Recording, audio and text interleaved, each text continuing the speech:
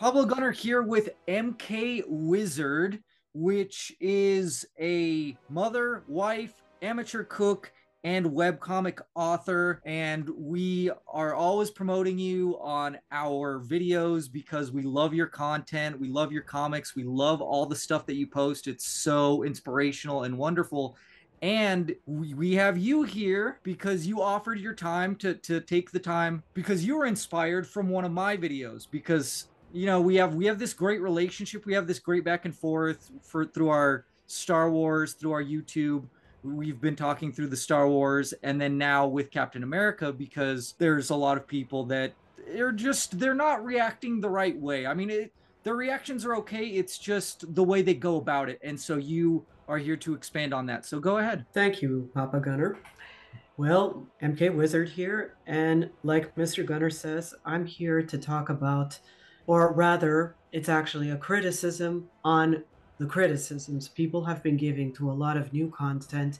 And it's honestly, it doesn't just extend to Star Wars, but all modern content these days. Because I firmly believe in two things. Number one, the quality of your reaction and your criticism matters just as much as the art you are criticizing. And number two, I believe that everything can be solved with good communication and the right attitude. And that includes modern writing. I find that the latest casualty, being Star Wars The Acolyte, was a particularly very unfair casualty, if not a victim, so to say, as much as a victim as a TV show can be. Because despite the fact that I myself didn't like the show and found it had a lot of flaws, I am not blind to its good points.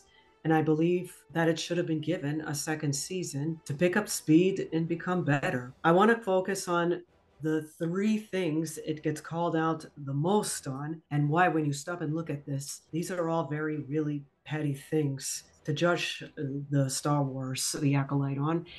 In fact, a lot of modern lore, a lot of modern Star Wars media, and even Marvel media, DC media, a lot of it. The fact that it breaks lore. Well, I'd like to kindly remind everyone that Disney built its Magic Kingdom upon breaking lore, starting with Snow White, the full length animated feature, the whole Disney Princess lineup, and basically and even the Sword and the Stone and a lot of other lore out there, none of it is true to the source material. Yet we love it. And I also want to remind everyone that it's not just Disney that's guilty of doing this, and I have proof. DC does it all the time. Look at all the different Batmans we see here just on TV, and even the different Supermans. And these are just the two I own. We also have like Man of Steel. Marvel does this. Like, how many versions of this movie Spider-Man do we have alone? There's so many versions of Spider-Man. I lost track of them, and they just a Peter Parker. Like, they break their own lore all the time. And you know what else breaks lore? Another beloved thing: Transformers. There's the Michael Bay. There's the animated movie G1, and new ones are always coming out all the time. And so it transforms. I mean, I would say that its lore gets transforms almost as often as Prime does.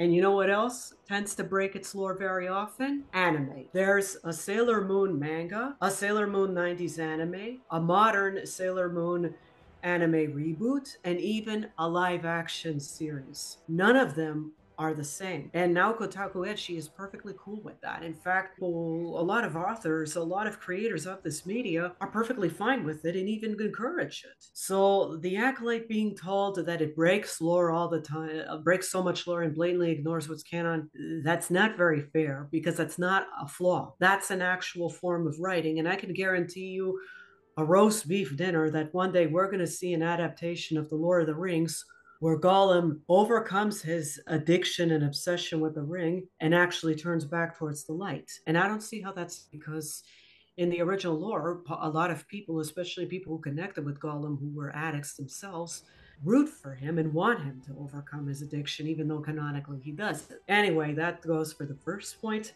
The second point, the fact that the Acolyte had a lot of amateur mistakes and a lot of bad writing.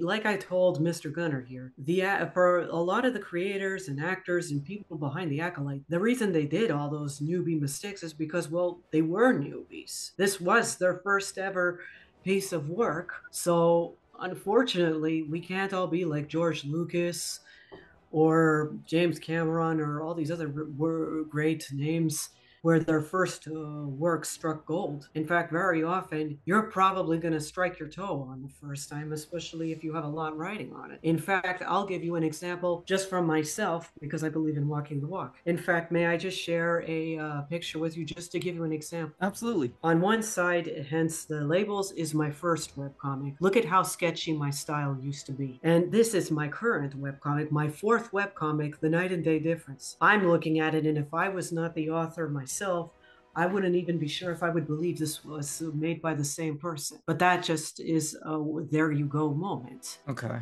A person who does something for the first time very likely is going to have make the most mistakes, and that's okay. It's Right. even okay if it's terrible, your first work. Hence Master Yoda's very famous line, failure is the best teacher. You know what, in fact, even people who are professionals make mistakes. George Lucas, when he was at the height of his career with Star Wars, even in his time when he was on top of it, he made flops too. Like I remember the Star Wars cartoon, it was not good. And I don't know if anyone remembers this or purposely chooses not to, but they did like a Christmas special back in the day in the timeline of Star Wars where Chewbacca wanted to go back to his hometown to celebrate a holiday that was something like Christmas. That was a movie that George wants to forget.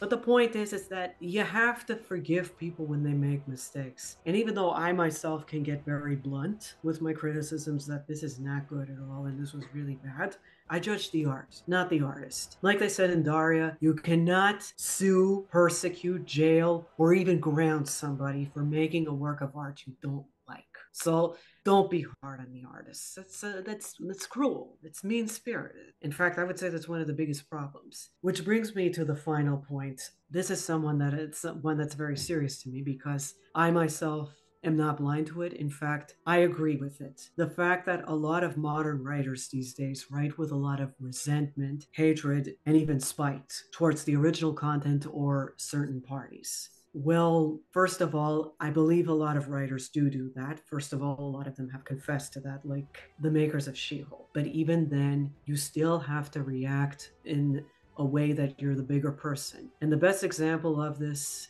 is, ironically, Luke Skywalker himself. He ascended to becoming a Jedi Master and became the hero he was by both acknowledging that his father had fallen to the dark side and accepting that Vader was his father and did terrible things, and this is all a part of his own legacy, but also accepting that he needs all the anger that comes with it, and also even understanding things from his point of view. And that brings me to even the point of the fact that the most common retort people, or at least give me when it comes to being civil to those who are spitefully writing, is, well, look at how privileged they are. They speak of being so privileged in of overprivileged parties and everything and having it so good when they have it so good themselves. Well, my only counter argument to this is this. How do you know that? If you didn't know Anakin Skywalker and saw him like this, you would probably think that he has it all too. You would think that he's handsome,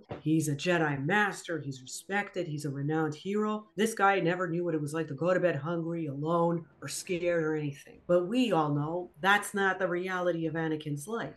I mean, the kid literally was born a slave, and he had to leave his mother to go do better for himself and didn't see her again until his adult life. And even when he finally did, it was only just as soon as he finally did meet her again, she literally died in his arms. This is not a guy who doesn't understand suffering. And that's what made him so vulnerable to falling to the dark side. With that said, you don't know what caused Kathleen Kennedy side where they feel the need to incorporate spite into their writing. Maybe they didn't know what it was like to go to bed hungry, but that doesn't mean they don't know what it's like to go to bed with your parents in the background fighting like cats and dogs, for instance. Or having to go home feeling afraid for your own life, for your own spouse harming you. Or going to bed praying every second of your life that somebody you love is going to finally be out of the hospital and well again. It is naive to think that just because somebody is privileged in one way, they are not privileged in other ways. And I also have this to remind people about, like being LGBT. It's only recent that we've come to be very accepting of this. not too long ago, like just when I was in my 20s, it was still, people were still in the process of accepting it. And although it's easy to say, well, now the world is so open minded, we're so accepting and everything, the scars don't go away. And it's the same thing with Anakin, aka Darth Vader. His scars of his suffering never went away, his trauma was never addressed.